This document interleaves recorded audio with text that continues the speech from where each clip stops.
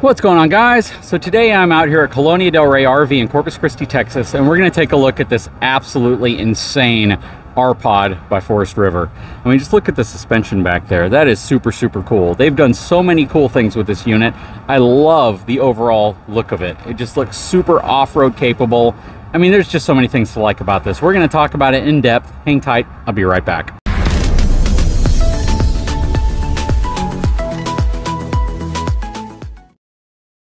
Okay, as always, let's start by taking a look at the numbers. Man, my eye keeps getting drawn to that awesome suspension right there. And that's been around for a while. There's been other units that have that, but every time I see it, it's super cool to see that a manufacturer, especially one like RPOD, has gone with the suspension like that. Love it. Anyways, this is going to have a dry weight of 5,228 pounds, a gross vehicle weight rating of 7,506 pounds, and a cargo capacity of 2,261 pounds. If you're careful in terms of cargo, if you're careful in terms of how you place the weight on this unit, this is half-ton towable with the right half-ton truck. Definitely want to make sure you have the cargo capacity when everything is said and done, after you've loaded the truck up with people, supplies, cargo, all of that, to be able to handle the tongue weight of this unit. It's not crazy long. If you look at that, it's 25 feet long. Again, 5,228 pound dry weight, which means, again, there are a lot of half-ton trucks that could tow this. Our Denali could tow this. We just have to make sure that we keep the tongue weight to about 800, 900 pounds. And keeping that in mind, that would only leave us about 600 pounds worth of cargo capacity left on the truck. So our Denali may not be the right vehicle to tow something like this if we're loading the whole family in it. So just keep that in mind. You always want to pay attention to all the numbers, but it's certainly a cool setup. Anyways, we're going to take a look at the inside of this, and we're going to come back out and take a look at the outside. All right, I'm going to go up the MORryde step above steps into this RPOD RP202 Asdel composite sidewalls. Very nice. And this has the Beast Mode package, which is that awesome suspension underneath it. All right, stepping inside. This is super cool. I love the contrasting tones. That's the first thing that I noticed when I came in. Check this out. You have this beautiful, beautiful dark area here with this really nice kind of neutral, looks like a wood top countertop, even though it's more of a thermofoil. Very cool. But then you have this really nice kind of a cream sofa.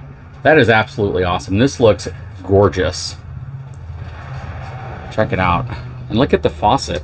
This is beautiful. Plus the huge sink. I love the interior of this RPOD. They've done such a great job. Might as well look at the pricing since we're here. 23 RPOD 202. MSRP is $52,352. Sale price $35,310. It's not too bad, honestly. Comes with tire pressure monitoring. Has solar already on top of it. And again, a lot of really cool little upgrades that you might not expect. Has a Furrion 12-volt refrigerator freezer that really does a good job of matching this whole space right here. I mean, let me step away from it so you can see what we're looking at. That just looks absolutely gorgeous. The countertop right here makes it pop. I mean, it really does. It looks great. Then you have your compact microwave right there. Very cool. And this is a convection microwave as well. Something worth pointing out. A lot of little upgrades that you may not notice. And then over here you have your 2-burner Suburban cooktop with a nice glass lid. Good sized window back here as well. The blinds are, let me see what we got going on here. So they are standard pleated blinds. It would have been really nice to see something that blacks out a little bit more. Not a huge deal for this space, but you know, something that you typically like to see. I would love to see blackout shades on the windows though. I think that would be a really, really big perk. And you know what would be kind of interesting as well? I know it would raise the price significantly, but dual pane windows, just to give it a little bit more of that livability factor if you're in the extreme heat or cold. All right, you got 3 windows that wrap around this really cool kind of entertainment seat area. This is how you release your entertainment seat.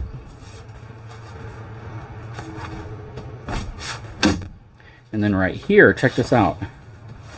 It's also a jackknife sofa. So it's an entertainment seat sofa that also turns into a jackknife bed. That is awesome. And let's see if I can do this one-handed. Yep. Very cool. And that is in the one slide out that this unit has. No carpet in this entire unit also. I like how they've continued that dark theme on this wall as well. So you have a nice huge storage area back here with adjustable shelves. Love seeing that. And more storage down here. A lot of storage. That is really, really great utilization of that space. Got your TV on the wall. Got your controls right here for your lighting, as well as your tank monitoring. Your stereo systems there. You have your gray stone panoramic fireplace. More storage right there.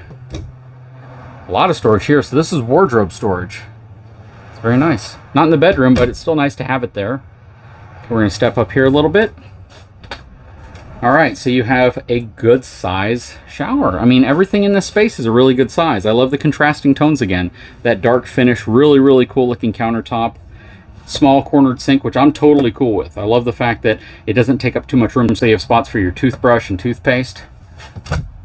Nice medicine cabinet above it as well. Another area here for your towels and toiletries. Then you have some drawers beneath it. And some storage under here as well.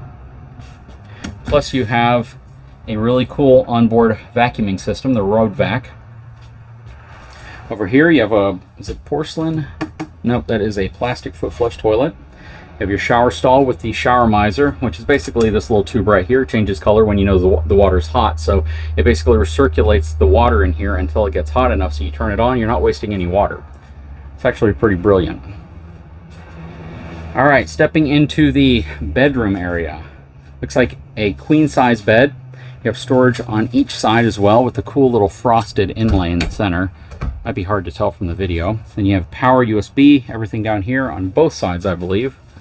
Yep, to charge all your equipment. You have more windows in here and a front window. And what's really cool about this unit is just how tall the ceilings are. It's surprisingly tall considering how compact this is. You could probably easily be upwards of about 6'3" to 6'4" and walk around in here without hitting your head until you get to this area over here. Spot to hang your TV.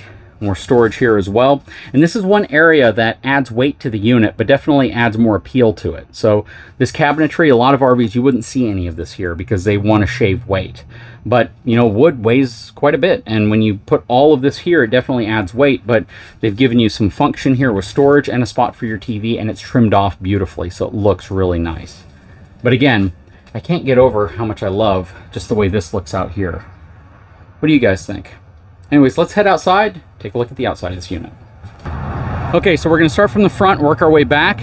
Again, you see that huge front windshield. That's awesome, and I believe it does lift up as well, so you can actually let a really nice breeze come through the unit if you want.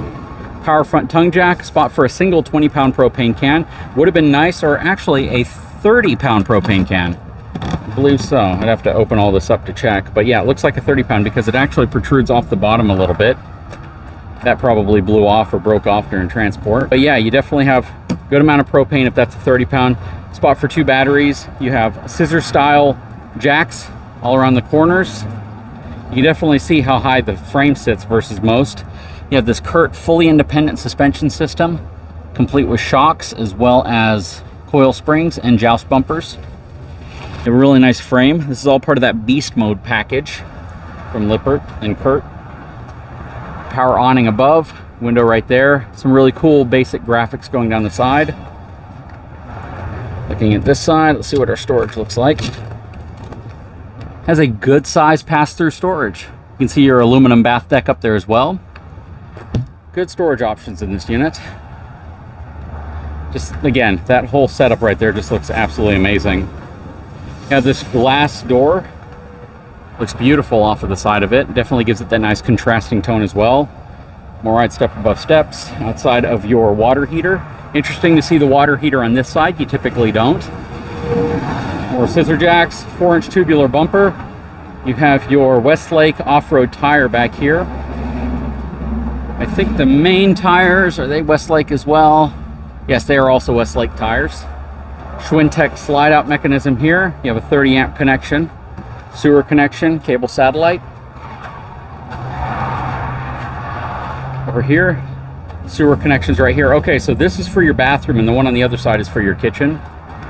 Black tank flush, city water connection, and this is for your stored water. Other side of your pass-through storage. This is really, really cool. Nice LED side markers as well. What do you guys think?